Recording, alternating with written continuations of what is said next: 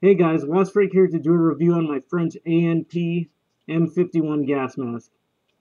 I just got this gas mask in and I have to say it's fantastic. I got it to go along with my French M51 OTAN helmet and my M78 F1 helmet. So I'm pretty stoked about this.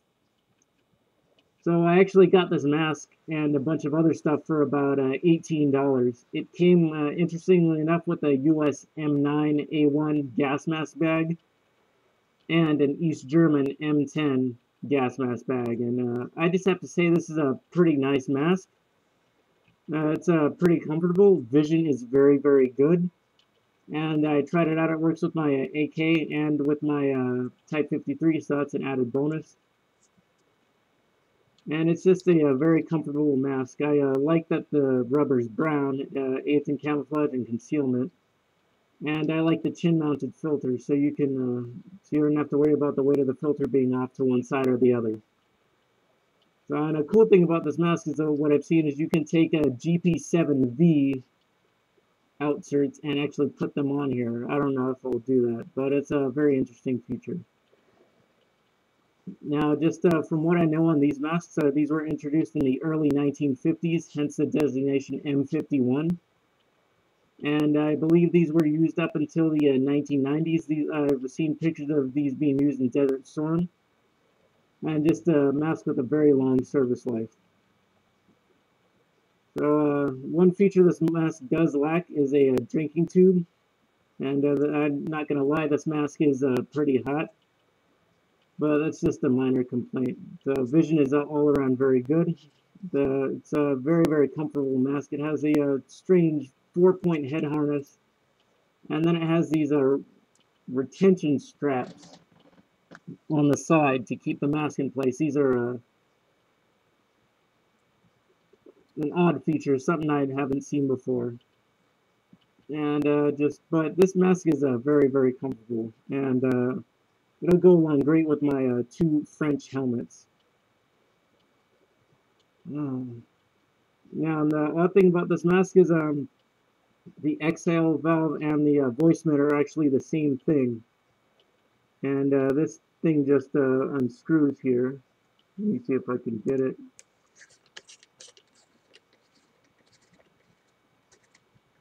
Yeah, this is basically an exhale valve cover. It's just a mesh screen. And then as you can see, here's the exhale valve, which doubles as a voice emitter. It's a pretty delicate, thin piece of rubber, so if you are handling one of these masks, just be very careful. Let me go ahead and screw that back into place. Mine, unfortunately, is a little dented, but I'm not going to complain. I got this in 2 bags for about 18 bucks, so can't complain too much. Let me just take this off real quick, as my voice is probably a little bit muffled from the mask.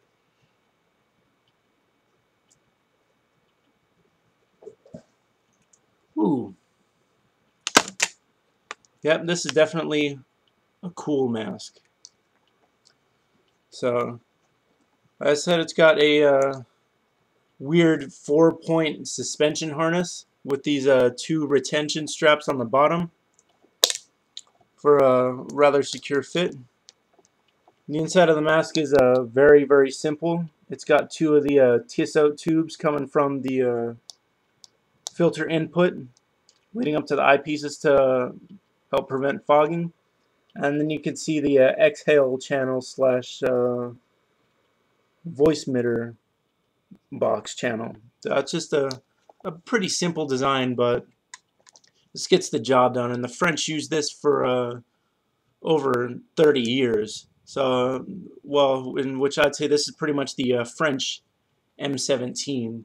So, it's definitely a good buy. I got it for a very good price, and the condition is decent enough. So, in my opinion, this mask rates probably about, I'd say it's an 8 just because of the functionality. It's an extremely functional mask. So it's got great visibility, voice emitter, the chin-mounted filter, and just ease of use is just outstanding. I mean, sure, it doesn't have outserts, or, a drinking tube, but just you can't beat this mask for functionality, and plus it gets some additional points because you can put the GP7V outlets on there. So just a very it's a good mask, and I like it. It goes along with my helmets. So just wanted to make a quick little video about my recent acquisition. Just don't forget to comment and subscribe.